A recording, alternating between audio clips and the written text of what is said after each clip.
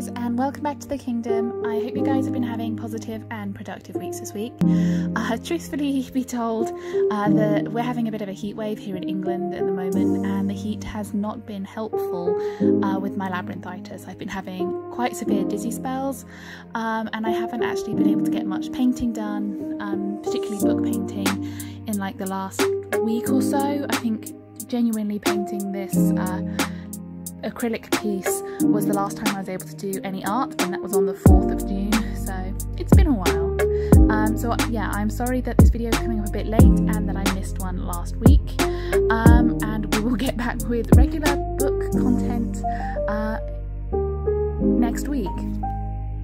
So I thought I would share with you guys a piece that I did as a regular painting. It's mostly done with acrylics, although I do use some coloured pencils and some Posca paint pens during the piece. I don't like to limit myself to just one medium, and it is inspired obviously by Caraval. This is actually a piece that I'm doing as a test to try and then paint this on a book for a friend of mine called Hannah. She's asked me to do over a copy of Finale, which I will also be sharing with you guys, and this is what I want to put on the back of it. And before I went ahead and I painted it on the book, I thought it was a smart idea to try it out first, just to make sure I've got the colours right, the lighting right, the everything right. And I am very pleased with how it turned out. I think the wonderful thing about Caraval and the whole Caraval series is really the bond between the sisters and the real love that you can see between them, so I wanted to paint a piece that I felt reflected that. All in all, it took me about 3.5 to 4 hours to complete. As you can see here, I started with a sketch. I drew this out on my computer first and then had it traced onto the chipboard, because I find I do a lot of my best sketching work on the computer, as that's where I do all of my design work. I do like doing regular painting, not just on books, as it helps to keep my eye in and my design in. I haven't been able to do a lot of it recently because, and I feel really blessed to say this, I've had a really big uptick in the number of commissions and designs being ordered through my Etsy store. So if you are one of those people, I want to say a huge thank you. I can't believe that so many people like my work and like what I do. I feel really blessed, so thank you. But yeah, I like to do acrylic painting, particularly by hand, as it helps to keep my eye in, it helps to keep my hand in as well, particularly with lots of fiddly details, which is kind of how I like to paint, as you'll see here with all of the butterflies at the end. Anyway, I will see you guys at the end of the video.